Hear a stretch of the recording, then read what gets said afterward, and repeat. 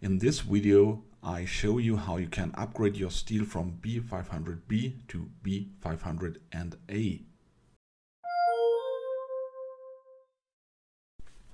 Make sure that your cross-section series of your project is also on project. Otherwise, you change the office standard. Once you have checked that, you go back to your project. Look for extras in the header. Now look for definitions and then cross-section series. Now you can see all the cross-section series. Here you have to create your own row. Stop! There is no copy function here, but we simply create it by ourselves. We save our file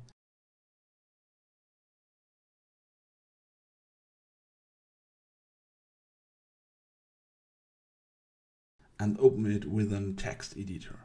I use the well-known and free Notepad for this. I am looking now for the text cross-section name rebar steel B. I'll mark the line above it.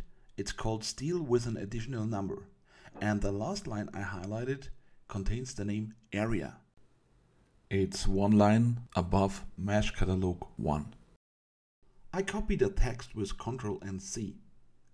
Then I create a new file with Ctrl and N. And then I add my data with Ctrl and V. Now I change the steel index and I change the number steel 3 to steel 55.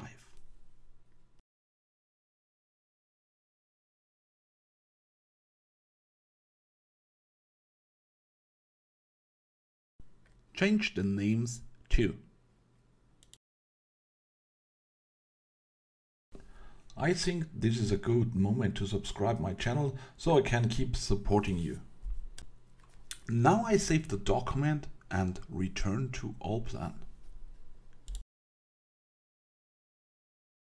So now I click on the folder icon. I click on OK to this warning and I'm searching my file. And now get the desired result.